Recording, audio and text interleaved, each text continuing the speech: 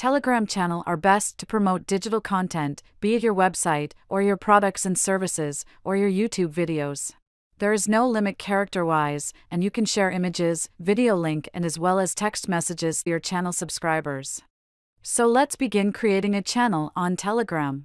Once we open our Telegram app, we need to click this pencil icon in the bottom. Next, on this screen, we need to click New Channel option. Here, we can enter our appropriate name for our channel that is relatable to the topic we are promoting on our channel. Below, we can add a brief description for our channel in the description field. We can choose an image or video as a profile for the channel. And continue with the process.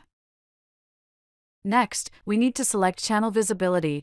With public channel, anyone can search and join, while with private channel, we need to invite people to join it. To promote our product or service or our YouTube channel videos, public channel on Telegram is what we need. Next, we can set up the public URL link for our channel. To set up the public URL for the channel, first, we need to type in the username that we want and see if it is available.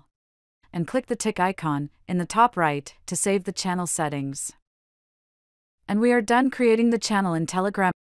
Anyone in Telegram can subscribe to our channel since it's public, just like a YouTube channel.